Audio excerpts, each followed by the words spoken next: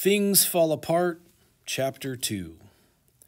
Okonkwo had just blown out the palm oil lamp and stretched himself on his bamboo bed when he heard the ogone of the town crier piercing the still night air. Gome, gome, gome, gome, boomed the hollow metal. Then the crier gave his message, and at the end of it beat his instrument again. And this was the message. Every man of Umuofia was asked to gather at the marketplace tomorrow morning. Okonkwo wondered what was amiss, for he knew certainly that something was amiss. He had discerned a clear overtone of tragedy in the crier's voice, and even now he could still hear it as it grew dimmer and dimmer in the distance. The night was very quiet. It was always quiet except on moonlight nights. Darkness held a vague terror for these people, even the bravest among them. Children were warned not to whistle at night for fear of evil spirits. Dangerous animals became even more sinister and uncanny in the dark. A snake was never called by its name at night because it would hear. It was called a string.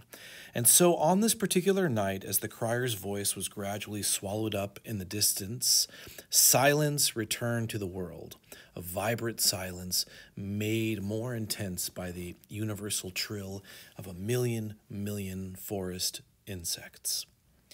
On a moonlit night, it would be different. The happy voices of children playing in open fields would then be heard, and perhaps those not so young would be playing in pairs in less open places, and old men and women would remember their youth. As the Igbo say, when the moon is shining, the cripple become hungry for a walk. But this particular night was dark and silent, and in all the 9 villages of Umuofia, a town crier with his ogene asked every man to be present tomorrow morning. Okonkwo on his bamboo bed tried to figure out the nature of the emergency war with a neighboring clan. That seemed the most likely reason, and he was not afraid of war. He was a man of action, a man of war. Unlike his father, he could stand the look of blood. In Umuofia's latest war, he was the first to bring home a human head. That was his 5th head, and he was not an old man yet. On great occasions, such as the funeral of a village celebrity, he drank his palm wine from his first human head. In the morning, the marketplace was full. There must have been about 10,000 men there, all talking in low voices. At last, Ogbuefi Ezeugo stood up in the midst of them and bellowed 4 times, Umuofia Kwenu! And on each occasion, he faced a different direction and seemed to push the air with a clenched fist. And 10,000 men answered, Yah! Each time. Then there was perfect silence. Ogbuefi Ezeugo was a powerful orator and was always chosen to speak on such occasions. He moved his hand over his white head and stroked his white beard. He then adjusted his cloth, which was passed under his right armpit and tied above his left shoulder. Umuofia Kwenu, he bellowed a 5th time, and the crowd yelled in answer. And then suddenly, like one possessed, he shot out his left hand and pointed in the direction of Umbaino, and said through gleaming white teeth firmly clenched, Those sons of wild animals have dared to murder a daughter of Umuofia. He threw his head down and gnashed his teeth and allowed a murmur of suppressed anger to sweep the crowd. When he began again, the anger on his face was gone, and in its place a sort of smile hovered, more terrible and more sinister than the anger. And in a clear, unemotional voice, he told Umuofia how their daughter had gone to market at Mbaino and had been killed. That woman, said Ezeugo, was the wife of Ogbuefi Udo, and he pointed to a man who sat near him with a bowed head. The crowd then shouted with anger and thirst for blood. Many others spoke, and at the end it was decided to follow the normal course of action. An ultimatum was immediately dispatched to Mbaino, asking them to choose between war on the one hand, and on the other, the offer of a young man and a virgin as compensation. Umuofia was feared by all its neighbors. It was powerful in war and in magic, and its priests and medicine men were feared in all the surrounding country. Its most potent war medicine was as old as the clan itself. Nobody knew how old, But on one point, there was general agreement the active principle in that medicine had been an old woman with one leg. In fact, the medicine itself was called Ogadi Nwayi, or Old Woman. It had its shrine in the center of Umuafia in a cleared spot, and if anybody was so foolhardy as to pass by the shrine after dusk, he was sure to see the old woman hopping about. And so the neighboring clans who naturally knew of these things feared Umuafia and would not go to war against it without first trying a peaceful settlement. And in fairness to Umuafia, it should be recorded that it never went to war unless its case was clear and just and was accepted as such by its oracle, the oracle of the hills and the caves. And there were indeed occasions when the oracle had forbidden Umuafia to wage a war. If the clan had disobeyed the oracle, they would surely have been beaten, because their dreaded Ogadi Nwayi would never fight what the Igbo called something of blame. But the war that now threatened was just war. A just war. Even the enemy clan knew that, and so when Okonkwo of Umuafia arrived at Mbaino as the proud and imperious emissary of war, he was treated with great honor and respect, and 2 days later he returned home with a lad of 15 and a young virgin. The lad's name was Ikernefuna, whose sad story is still told in Umuafia unto this day. The elders, or Indispiye, met to hear of a report of Okonkwo's mission. At the end, they decided, as everybody knew they would, that the young girl go to Ogbuefi Udo to replace his murdered wife. As for the boy, he belonged to the clan as a whole, and there was no hurry to decide his fate. Okonkwo was therefore asked on behalf of the clan to look after him in the interim, and so for 3 years, Ekernefuna lived in Okonkwo's household.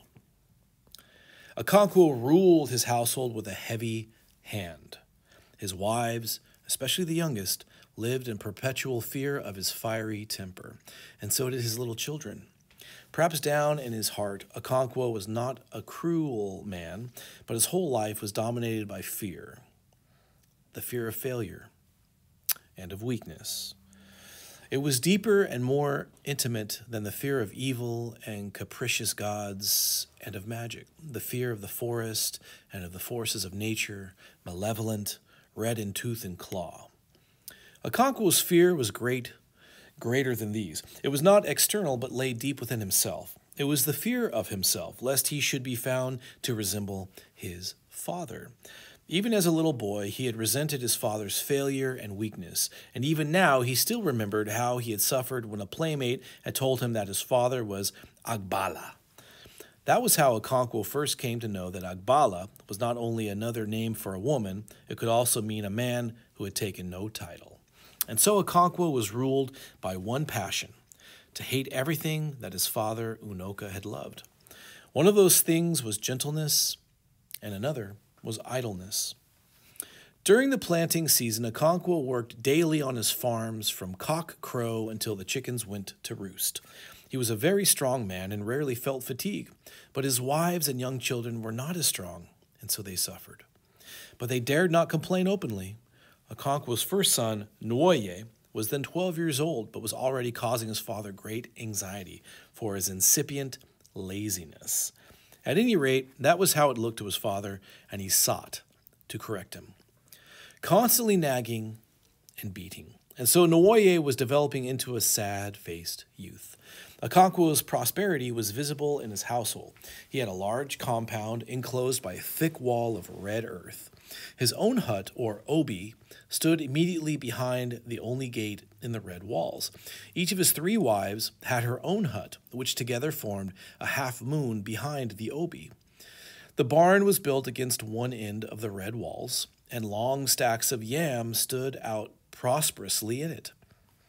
At the opposite end of the compound was a shed for the goats, and each wife built a small attachment to her hut for the hens. Near the barn was a small house, the medicine house, or shrine, where Okonkwo kept the wooden symbols of his personal god and of his ancestral spirits. He worshipped them with sacrifices of kola nut, food, and palm wine, and offered prayers to them on behalf of himself, his 3 wives, and 8 children. So when the daughter of Umwafia was killed in an imbaino, Ekemefuna came into Okonkwo's household. When Okonkwo brought him home that day, he called his most senior wife and handed him over to her. "He belongs to the clan," he told her, "so look after him." "Is he staying long with us?" she asked. "Do what you are told, woman," Okonkwo thundered and stammered. "When did you become one of the Indisibie of Umwafia?" And so Nwoye's mother took Ikernefuna to her hut and asked no more questions.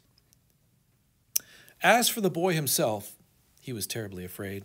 He could not understand what was happening to him or what he had done.